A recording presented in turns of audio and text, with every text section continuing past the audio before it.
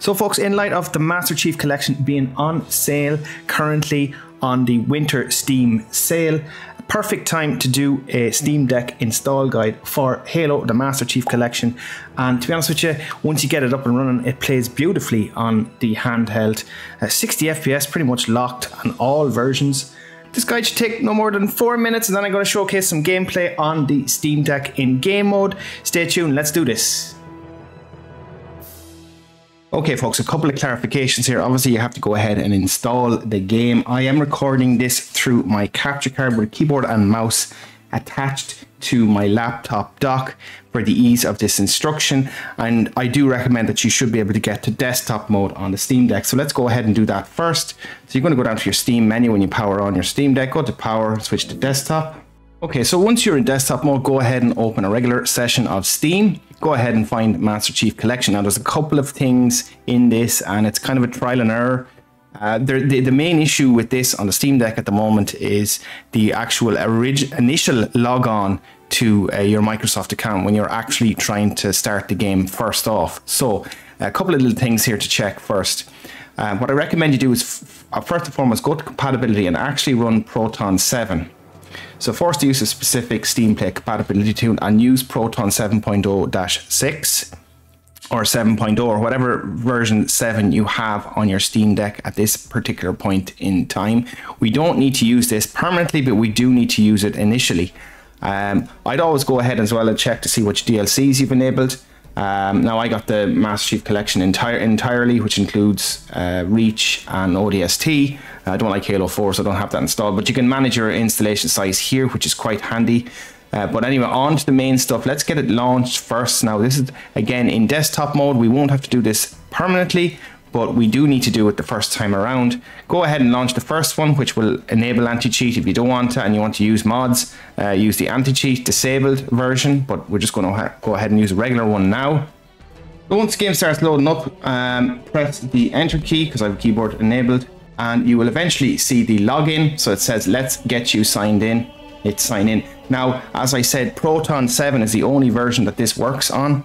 If I don't use Proton 7 when I'm logging in initially, the screen just looks black and you can't actually interact with it.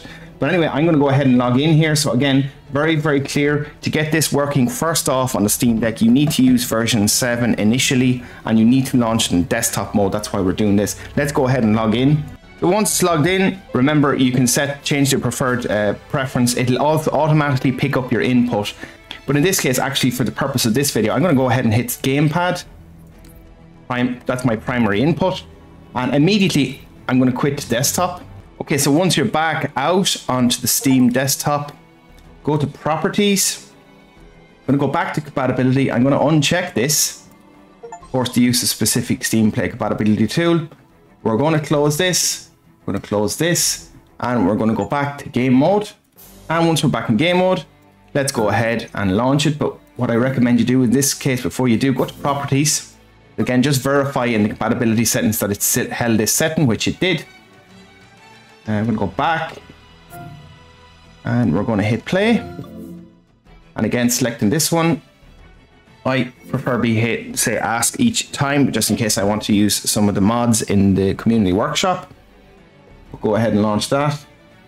So once we're loaded there, what I'll do is when that game is loading there, I will show folks what settings I have on here as well. So I have the frame limit set to 60 FPS, because most of the games actually run on 60 FPS here, which is actually fantastic. And the other thing to check as well, I just have the performance monitoring on, just so folks can monitor the performance here.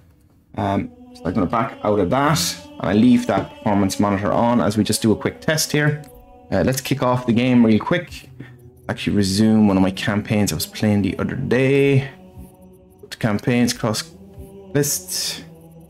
I'll go back here and I will maybe pick, what's a good one? We'll do CE and for anniversary, we'll pick mission, and we'll do one of my favorites ever, which is the Silent Cartographer. And actually before we do that as well, we should check option settings. We go to settings and video. I should have done that first. Apologies folks. Configure backgrounds for Windows if you want to mess, but I think most importantly, we'll put on the enhanced graphics. We'll do a borderless window, I believe. Will be fine, and it should pick up the native resolution. I'm going to leave the field of view as default. 60 FPS should be the limit. You can turn VSync on and off if you wish. Graphics quality as well, I'm going to turn these on to enhanced. I'm actually boosting up everything high here just to set it all to the max. I'm going to set for all games. I'm going to go back, save settings, back again. And let's kick this off. I just go ahead with those options there, whatever. We just pick normal, no skulls, and start, and away we go. The game loads impressively fast too on the Steam Deck, in all fairness. So you're going to get a near locked 60 FPS on your Steam Deck, which is really impressive. Again, these are using the enhanced settings pretty much on high. And we'll get a bit of action here as well.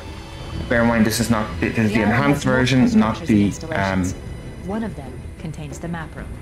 Not the original CE version, but you can hot swap to the CE version by just pressing the click of a button. And there's also a setting as well just before we start, I think, in video. You scroll down. You can use Fidelity FX Super Resolution as well if you want to get better performance, but it shouldn't be a problem here. I'll just set it to balanced as well, just for the sake of doing it. So you can use some of that filtering if you wish. It's kind of made it a little bit more grainy here, but what I'll do is I'll put it back again, but you can play around with that.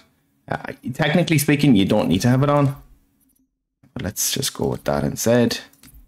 We'll go back to what I had it at. Let's just kick some ass here. As you can see, running like a dream, really. Bear in mind, I'm recording this again, as I said, keyboard and mouse with the Steam Deck via my capture card. The gameplay is brilliant on keyboard and mouse. It's also kind of like a newish experience if you've not done this, because I had the games originally on the original Xbox and it was always controller first for me back then when I was playing it first.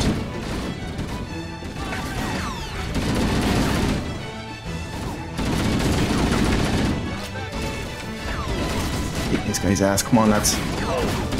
Get him. Oops, not my dude.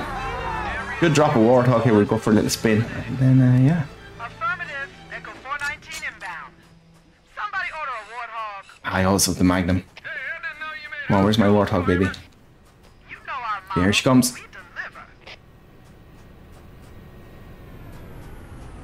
Cortana, drop it, baby, quickly.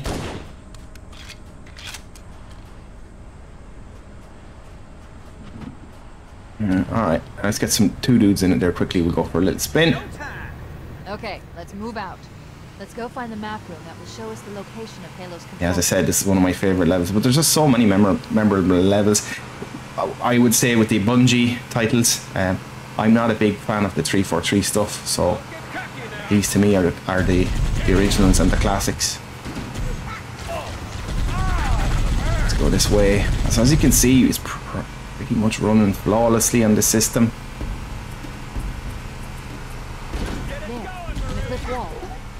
Let's take out these dudes. There you go.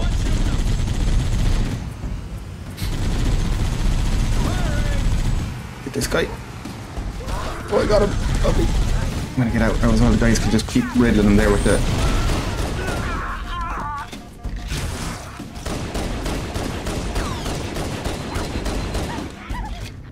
Oh no, my dudes are dead!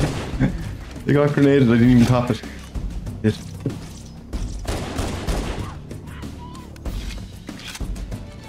But yeah folks, that's a look at Master Chief Collection on the Steam Deck and a guide to how actually to get it working in 2025. Hopefully this has helped folks. And if you're new to the channel, please consider supporting my work, like and subscribing. I will see you in the next video. Thanks for watching.